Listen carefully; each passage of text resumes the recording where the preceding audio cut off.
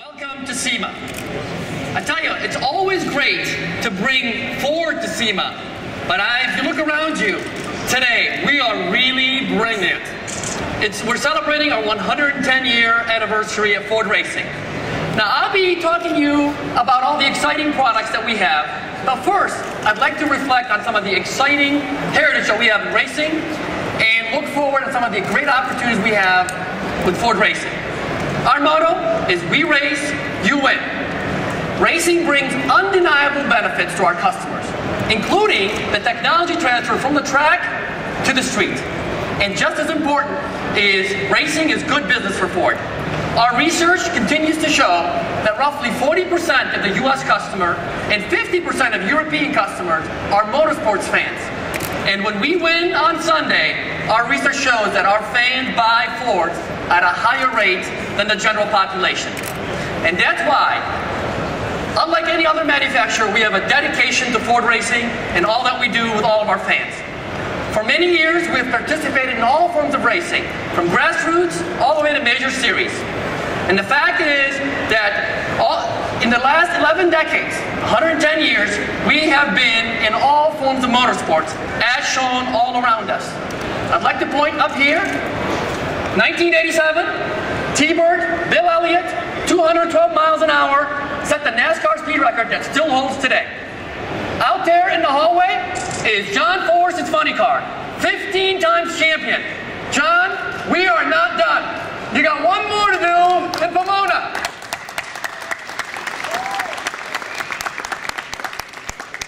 And of course, Jim Clark's Lotus Ford that won Ford's first Indy 500. And we had 4 wins at Le Mans, and this is 1967 in the Ford GT40, Dan Gurney, AJ Foyt, and constructed by the one and only Carroll Shelby. The first time that an all-American team, drivers, and an all-American car had won. And my personal favorite, because I was there, is the 21 Ford Motorcraft Fusion. That's the car similar to the one that Trevor Bayne won, the Daytona 500. Edsel and I were there. It marked our 600th victory in NASCAR. What a moment I'll never forget. But the car that started it all is right above me. Henry Ford's own 1901 sweepstake. And Edsel will tell you more about it very, very shortly. I tell you, our winning spirit over the years continues to drive us to get more championships. And if you follow the news, in NASCAR, we are leading in the points. Carl's leading in the Cup, Ricky's leading in the Nationwide, and we are going after those 2 championships. In NHRA, we are in contention to get our repeat championship under John Force Racing. Mike Nutt's here, Robert Height's here, and of course Daska's here. And we're going to go to Pomona, and we're going to get another championship.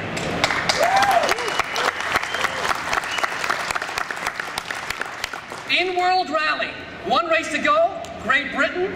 We are in contention, win, and we have a chance to win another championship in World Rally. In Global Rallycross, we won the championship, and in the X game, 3-time gold medals. And of course, in road racing, the Boss 302S, living up to the spirit of the 1970 Boss, Parnelli's right here. We won the GTS championship, and the Boss 302R came in 2nd in Grand Am. So as you can see, we have a lot of excitement in racing, and our job is to transfer some of that excitement on to the enthusiasts, so you can feel it, touch it, hear it.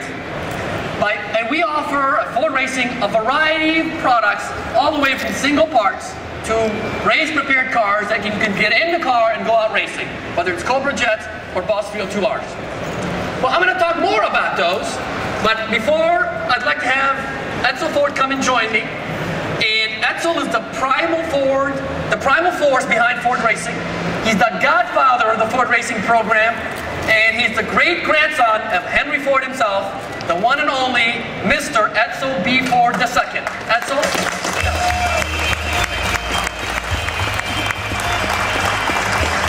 Well, good morning, everyone. Glad you're all here. I hope you like this display. It's a great display for SEMA, and the guys at the Ford marketing group, led by Darryl Braja, I think has done a great job in celebrating Ford's 100th anniversary in racing. So that team and to all the people that brought cars here, thank you all very, very much. Well, it's great to be here, especially amongst old friends. I feel very comfortable being at SEMA. I spent my youth and with these people, with all the cars, and so it's really great to be here. And it's also very important to celebrate the 110th anniversary of Ford Racing.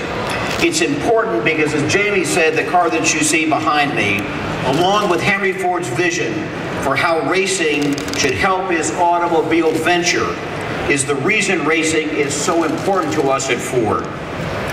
You see, in 1901, my great-grandfather was 38 years old, and his first automobile venture, the Detroit Automobile Company, had been dissolved and was a failure. If he wanted to be a part of the fledgling automobile business, and he did, he needed to find a source of fresh capital to put himself back in the public eye, and he turned to racing to do that.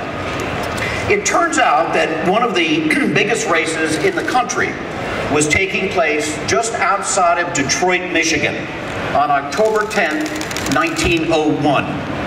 And the star of the race would be Alexander Whitten, the premier automobile builder from Cleveland, Ohio, and motor racing's first American superstar.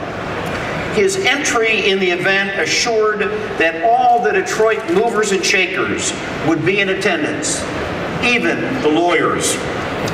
So with just a few months in which to do it, my great-grandfather assembled a small team of people to build a car.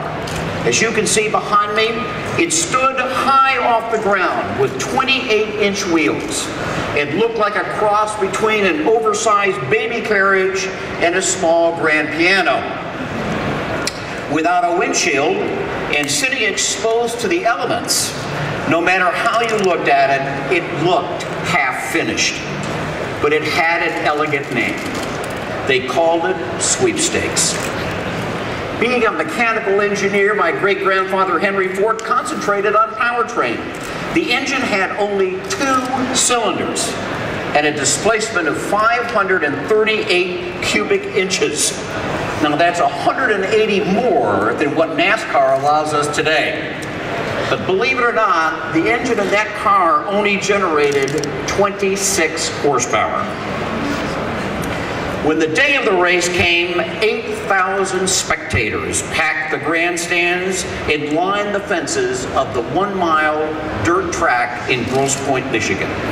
13 teams were entered from Detroit alone, but the star of the field was Whitten, who brought his best car, powered by a 70-horsepower engine. The starting gun was fired, and Whitten, as expected, took an early lead. But Sweepstakes, while less powerful, was also considerably lighter than its competitors, and it began to catch up. By the 7th lap, Henry Ford was hot on Mr. Whitten's tail. And then on the 8th lap, it happened. Whitten's car began to sputter and misfire. As the pair came off the 4th turn and hurtled down the front straightaway, Henry Ford made the pass and put Alexander Whitten in the dust. It was a thrilling moment, an historic moment, a moment that identified Ford as a winner worth watching, and it scared the living daylights out of my great-grandfather. After he drove into the winner's circle and into a great crowd of spectators willing to back him in any venture that had involved wheels, the first words out of his mouth were, "Never again." Now, frankly, I love that story, but I hope it also helps you understand why we are so passionate about racing at Ford. Since that day, Ford has hired the best owners and drivers to represent us in racing. And as you know, some of them are here with us today. Carroll Shelby, Parnelli Jones, John Force and his team, Robert Height, Mike Neff, Bob Tasker III, who also sometimes doubles as a car dealer in Rhode Island. And Alex Zadius, are you here, Alex? Well, Alex Zadius is the founder of SoCal, and we very proudly present one of his very early vehicles just around the corner, so I hope that you have time to go over and see it. Just as important, 110 years later, we still race for the same reasons my great-grandfather did: to showcase our products and technology against the best competition in the marketplace, and then to market that success to sell our cars and trucks. I believe that Henry Ford would be pleased to see what we've done with his roasting program today.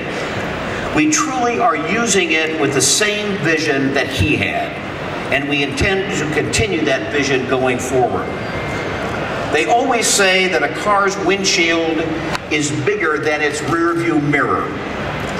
So with that brief look at the past, let me bring Jamie Allison back, who's got some very exciting news about our future. Jamie? Thank you. You know, as recently as a few years ago, if you wanted to catch a motorsports event, you had to show up on Sunday to catch the race or wait for the broadcast to come out. Well, we all know what happens today. Thanks to the internet, social media, you can now watch motorsports anytime, online, favorite team, driver, blog, chat, Twitter, Facebook. As the enthusiasts have become more engaged with our products and motorsports, their preference has triggered a new era of motorsports. And it's all about action sports. It's best described through this video.